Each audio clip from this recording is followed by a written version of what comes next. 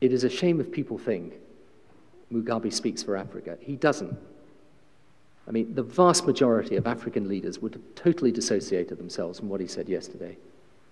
And this rubbish about neo-colonialism, that is merely a cloak, a cover for what is a corrupt, ruinous regime that is damaging, most of all, poor black people in Zimbabwe. And you know, we should be thinking as an international community what more we can do about it. The trouble is the number of levers we have in our hands are limited. But there's no doubt at all, Claire's absolutely right, there is a potential humanitarian disaster there. And when I was in Mozambique, I saw grain being offloaded from a ship in Mozambique for transport to Zimbabwe.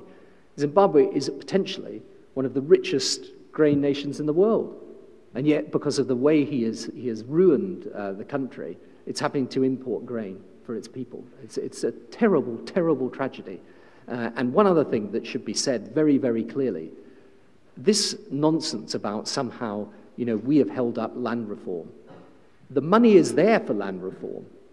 He could get that money and use it for land reform, because land reform is necessary, at any point in time he wanted. The only demand that has been made is the demand that it's done through the United Nations program in order to make sure that the money goes to the people, the poor people that actually need it, not into the pockets of him and his henchmen and the other people running the show.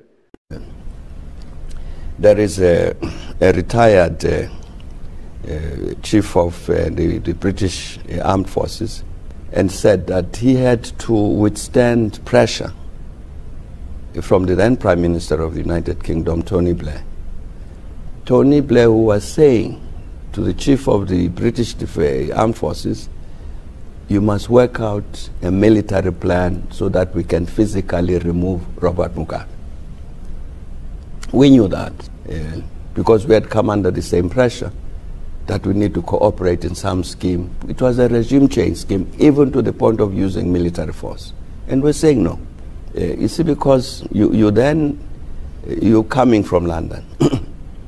I don't like Robert Mugabe for whatever reason. The people in London don't like him. And we're going to remove him, and therefore it means we are going to put somebody else in his place. Why does it become a British responsibility to decide who leads the people of Zimbabwe? So we're saying no. Let the Zimbabweans sit down, let them agree what they do with their country. Our task is to make sure that we stay with them and work with them. That's all that happened.